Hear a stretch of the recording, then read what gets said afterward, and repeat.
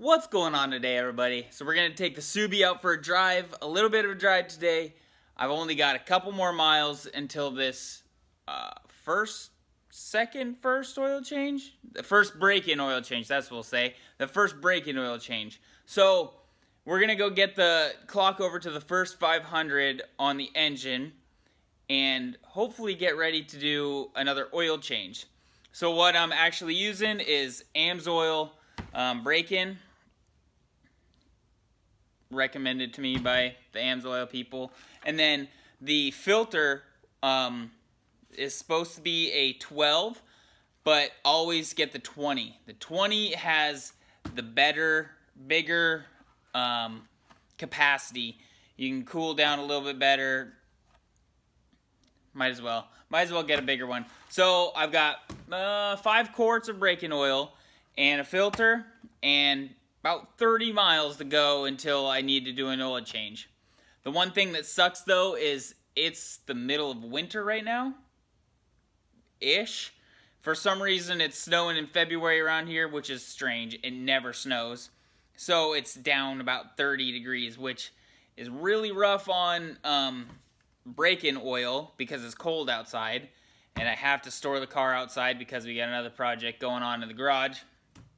So this is made to be in more warmer weather. The SAE 30 is for when it's at 100 C, so it doesn't really have a cold weather. So it's going to be a little bit harder on the engine, but it will work. I'll let it warm up for a little bit, and this is what I do on when it's cold. It's been cold like this because I'd rather have the engine running right now than sitting. So sit there, let it warm up until it makes it about a third of the way up to the hot mark, and then we'll start slowly putting around and driving.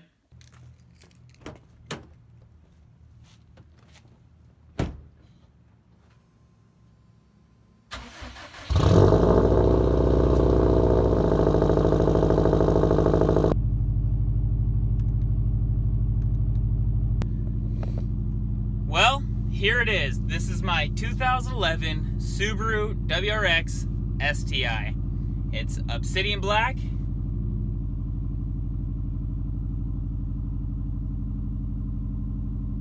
It has a giant crack in the front windshield.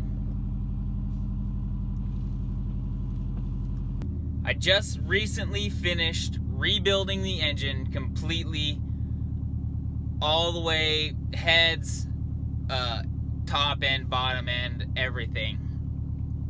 Manley pistons, Manley connecting rods, King bearings, new clutch, new heads, GSC valves, new valve guides, you name it, it's been done.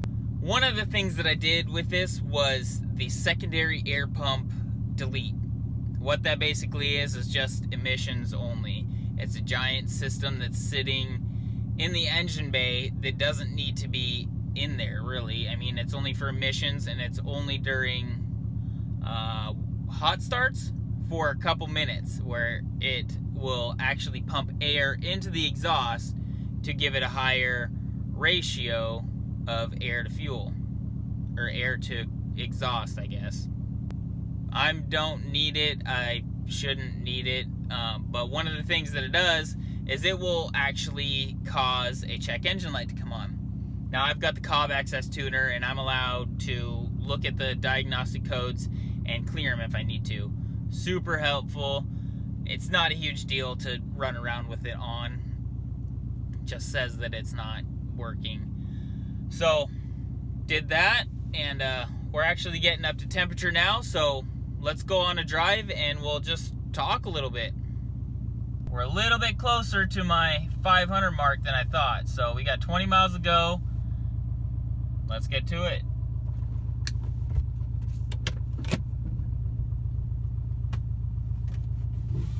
Let's talk about the build, baby. Let's talk about the Steve and me. Let's talk about all the good things and the bad things that we see. So this might be a little bit of an interesting video, vlog, whatever you want to call it, because A, trying to drive, B, trying to drive a stick, and C, this is the first time I'm trying to video myself while driving. Might be a little interesting. But what I wanted to talk about is, I guess, the build process. Should you not? Is it for you? Would you be the type of person that would go and tear apart your engine? Tear apart, I mean, any part of your car. Because for me, I was extremely, extremely nervous, scared, insert emotion here, anxious about it. I had no clue what I was getting into, but I knew how to turn a wrench, and I know how to read. And that's half the battle, is just being able to find a service manual to reference all the stuff that you need to find, and because somebody has built it. And with cars nowadays, it's all written down. It doesn't matter really what it is. You can find a spec on it somewhere for your year, your car, whatever, what have you. So would I recommend building your car to someone else? It depends on your level of expertise. How well do you know a car? How well can you figure out problems? Because that's what a lot of it comes down to. Some of it is that, yeah, you have to kind of know some things. It takes a couple special tools, but nothing special. A torque wrench is your main thing. Feeler gauges if you're doing your clearance in anything, but if you're just replacing parts, torque wrench, some assembly lube, and a little bit of know-how, and I mean, that's all that it really was. I didn't have any specialty tools, really. I guess the valve spring compressor is kind of a specialty tool, but it was 50 bucks. Worth it to me. I might do another one down the road, maybe not a Subaru, maybe this engine, who knows. I'll let you know when we go to dyno it if it's good or not, but I mean, it's doable. It all is. You just have to have the right mindset. You have to be able to work your way through problems, and have the time is another big thing. Would I recommend it? Yeah, go for it. Just know what you're getting into. Know that it's gonna take time, it's gonna take money. It's a pretty big investment to put towards something. But I mean, you learn. It might be worth getting a wrecker motor and working on that. Maybe you start on something cheap that you have laying around. I know not a lot of people have a lot of engines laying around, but when I was growing up, that's what I had. I had stuff laying around that I tinkered with. We got cars running in the backyard when I was 6, 7, driving around cars on our property. So it's takes a little bit of specialty, but not much. As far as building the engine, the Subaru's engine is basically stock. They don't make an 8.2 compression ratio piston. They do, but it's not really, it's harder to find them. So I went with an 8.5 Manley. That's the only thing that's really different. Stock stroke, stock clearances on pretty much everything.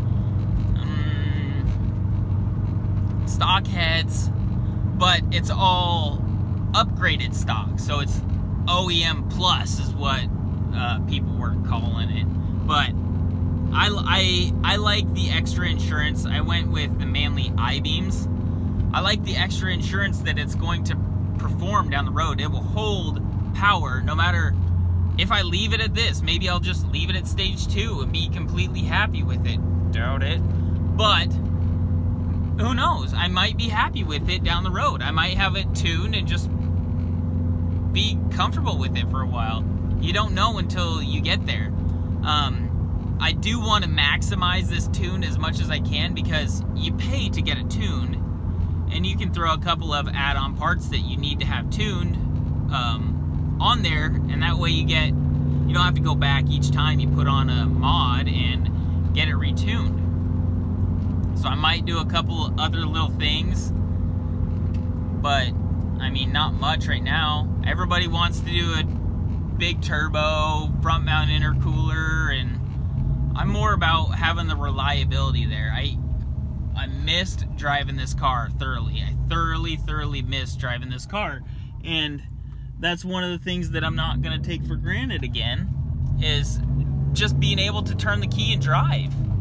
With forged pistons, I have to wait for it to warm up and kind of let it baby it a little more, if you will. But it's still drivable. I can still drive it, I just have to wait a little bit. No big deal. It's very hard with this break-in period to not boost, or to not go fast, or to not take the freeway. That's really hard for where I live. I live where it takes you half an hour to get to anything, pretty much. You can go down to the corner store, but if you want to go grocery shopping, it's 20 minutes down the road. If you want to go buy a new shirt, 20 minutes down the road. So, and it's freeway. It's kind of annoying taking the back roads everywhere, but I'd rather break this engine in right and have it work. I already found one metal shaving in it that I'm not stoked about, but it is what it is. There's no real fixing it now. So with breaking this engine in, it's very tough not to get on it.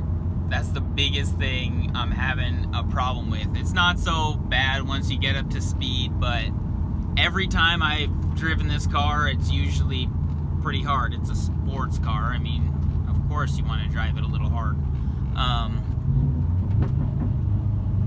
And I miss that. I miss that a lot. That's good, Pops. But that is the hardest thing for me to deal with, is not getting on it as hard as I want to. I would love to just go out and mash the car and hit boost, and it would be great, but the reality is I can't. And this currently isn't my daily driver, so it makes it even harder, because I only get a couple 50, 60 miles on the weekend, and I could take road trips, but I've got other obligations that I got to deal with. So it is what it is. I'm following the IAG break-in procedure for their engines. What that is 50 miles of conventional oil. First startup, just take it out, do 50 miles, and change that oil out. That way you're not wasting a whole bunch of money on break-in oil and nice oil filters or what have you. And that way it'll clean out a lot of the shavings, because it's going to have shavings in it. So 50 miles, conventional oil, whatever. I did 540 Valvoline because it was on sale. Did the oil change. First break-in 500 miles. And I'm getting really close. I'm currently 491.1. So really close to doing the first oil change. After that, it says to do 1,500 and then another 1,500, but AMSOIL recommends only 1,000 miles on their oil. So I'll probably do 2, maybe 3 break-in oil changes. So 3 1,000 intervals for break-ins. It'll depend on what that last one looks like, if I need to go to a third one or stay at 2. I'll probably go with 3 to be on the safe side, because this is an investment. I want to keep it as nice as I can and have everything work. So we'll probably do that, and then after that we can go down and get it tuned. Now luckily for me, I live pretty close to Wilsonville, Oregon. That's where Cobb Surgeline is located at. There's just a lone cow sitting out there. That's where Cobb Surgeline is located at, and I probably will go down there. There's actually a couple decent tuners that are in my area. I've got English Tuning Systems,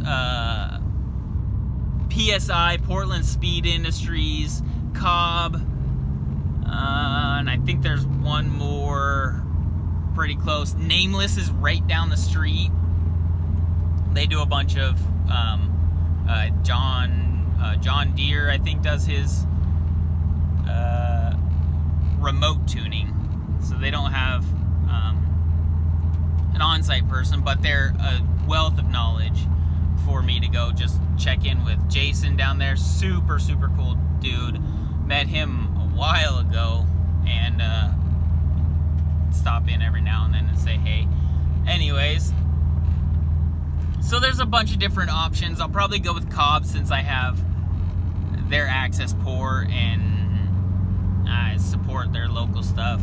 They're probably the second furthest away, so they're pretty far, but it's only like an hour drive, 45 minutes with no traffic. I miss curvy roads, and I miss driving with all the friends. That was fun. What else? Oh, with this break-in, so you don't want to be using the gas very much. You want to, that's why they limit you on your RPM. So I'm limited to 4,000 RPM, and you don't want to go over 4 pounds of boost. The whole purpose behind that is so you don't get gasoline all soaking through the cylinder walls, because gasoline will actually cause it to not wear in. The rings won't wear in right, and it will just cause you problems down the road. So that's why you're limited to only doing 4,000 RPM and 4 pounds of boost. Another thing that's really good on your engine for braking in an engine is to use a lot of engine braking.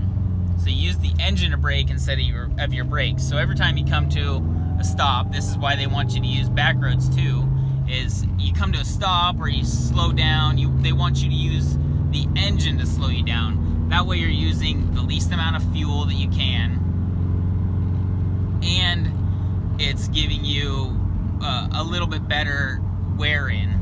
That's right.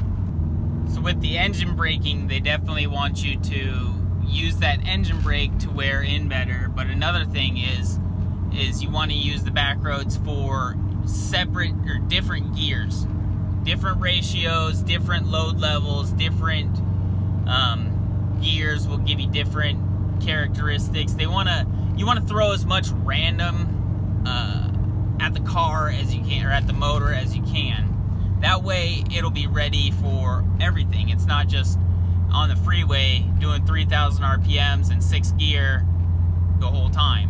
That's why they want you to do back roads. It's because everything will be different. You'll be going up a hill, you'll be going down a hill, you'll be going in 4th gear, you'll be going in 2nd gear, you'll be going in 1st gear, and it all will help brake in your engine that much better. Back roads are always the obvious choice. Sometimes though, you can't get around it. I live, like I was saying earlier, I live 20 minutes away from things, and if I gotta go pick up dinner or go shopping or do anything, then unfortunately, I have to drive on the freeway a little bit. That's one thing that sucks about where I live, but I also have a lot of back roads to kind of get places. But sometimes you don't have that option of being able to take the back road. And a couple of things that I do is actually when I'm getting on the freeway, it's extremely hard. But just take it slow. There'll be cars getting behind you, and people will be all pissed off at you. Well, you got a fast car, why aren't you going faster? It is what it is. That part's really hard. But if you watch your boost, if you have either an access port or a boost gauge, watch your boost and just make sure you're not over boosting, but you can get up there where you have 1 or 2 pounds and get past 3,500 RPM, and it'll be fine.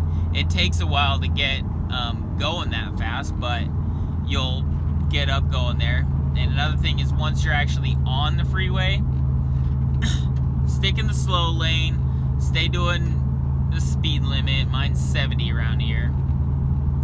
stay doing the speed limit, and vary your speeds. So what I'll do is I'll slow down 10 and then slowly speed up past 10, and then slow back down, speed up, slow down, switch gears if I need to. And that way it'll still give me a good randomization of the back road acting like a back road when you only have the freeway. So it is a little bit tougher, but I mean, I don't see why it can't be done. I'm not an expert. I don't say, yeah, just go drive 1,000 miles on the freeway right now and that'll fix it, or that'll make it perfect. I'm not saying that, but I'm saying that you can. I don't see any reason why you can't do a mixture of both. Some people don't have the luxury of having back roads. Some people have to have all freeway, which is rough, but get on and off exits. If you've been running a while and you're wanting to change something up, get off the exit real quick, and then you just go through, get back on the exit. I've done that a couple times, and that gives you gets you through a couple gears, allows you to use the engine to brake, and gets you, as long as you're actively thinking about it. That's one of the biggest things. You got to remember, you can't just do 70 or just do the speed limit only. You have to actually think about what you're doing and how you're gonna get there. But it's the old pay to play. You got to pay to play.